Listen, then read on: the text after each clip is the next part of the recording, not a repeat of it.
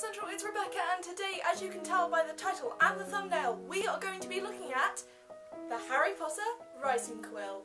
The first thing I've got to note is this box. It is gorgeous. Hogwarts writing quill, and you have the Hogwarts castle, and just, oh my god, it looks beautiful. Oh, and it has yellow ribbon all keeping it together. I have a feeling this is Hufflepuff inspired. Get out the way. Oh my word, it's gorgeous. Okay, I'm in love. First thing I've got to do is get this quill out. It's amazing. It looks beautiful. Feels really weird. Don't know if you can see it there, but there's like a red spot here, and then there's like red here. There's like little bits of discoloration, which I don't think should be there. But apart from that, it's really nice. That's the nib. You can't see it because my camera doesn't want to focus.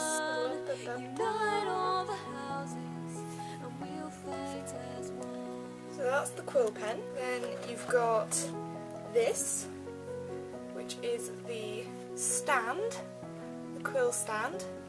And it's got the Hogwarts, oh sorry, you can't see it, the Hogwarts logo here. Then you've got the Harry Potter logo.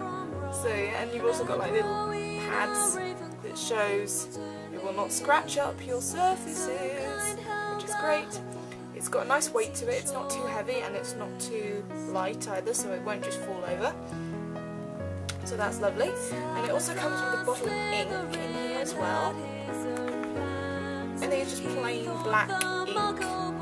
I haven't opened this yet. It has something on the lid, I can't quite see it. I think it's just the like, ink name. Okay, so this is the bottom of the box. It's only got the Harry Potter name here with like the Warner Brothers stamp down here, and then it's got Think Geek, which you guys already know what I think of Think Geek. It's amazing and I love it completely. Now something that I've noticed in other reviews of this product is they've only shown the quill that comes with the set, but luckily for me, I actually have another quill which my gran bought me years ago. I don't even remember how old I was when my gran bought me this. But it has survived a lot and I've used it so much, so I just thought it would be nice to kind of give you a comparison between the Harry Potter quill and just another type of quill really. So obviously this is the one that came in the set, and actually you can kind of tell that it's plasticky because if you listen, okay, that's the sound that you get from the kind of the plasticky fibres, if you will, from the quill. And this is what you get from a actual, because this is a real feather. This is a real feather. This is what you get from the real feather. It's a lot softer. So I personally think this has been made of plastic, and complete plastic, not, you know, not actually anything real. Which I think is a real shame. So now I'm going to show you the comparison between my quill and the Harry Potter replica. But in order to make it fair, I'm going to have to change this nib to this nib. I apologise for it looking so black, it's just the fact that I've used it so much. Now I tried to write "Always be a fanimal of your animals," but because I'm not used to writing with this nib anymore, I've kind of moved on to another nib. I kind of smudged everything, plus I'm left-handed and plus I suck at writing. So that is what it is trying to say. It's not the quill's fault, that is actually my handwriting and I apologise. Wizards came full and it grew till the castle stood tall by the shores of a lake, and 1,000 years later the magic remains.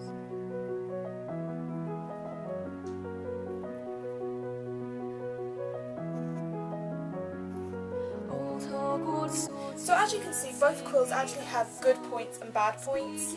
I am very, very impressed with this quill because of how easily it actually writes. It's very smooth. It's like writing with a fountain pen. It's really, really nice. I got a lot more defined letters, even though it's still a bit rubbish. There are a load more defined letters with this quill than with this quill, and I think the reason is that this is a brand new nib. It's never been used before, and this one here is very, very old, and it's been used, and there's old ink on it, which I think doesn't help when it clogs up everything. And I have actually tried to clean the nib. It's just completely welded onto the nib. The old ink is welded onto the nib, so I can't get it off. So I think that's why, well, that's one of the reasons anyway, that's this one's so easy to write with compared to this one. However, I would have liked it if this nib was removable, because then if it broke, you could go out and buy another nib and then you'd be fine. But if that broke, then you can't use the quill again, which I think is a real shame, unless you're just going to stand it on display and not use it at all, then you're fine. This is the normal nib that I use on my quill, and I just thought for fun, I'm just going to show you what it looks like when I write with it. When things look bad and there's nowhere to run, unite all the houses and we'll fight as one.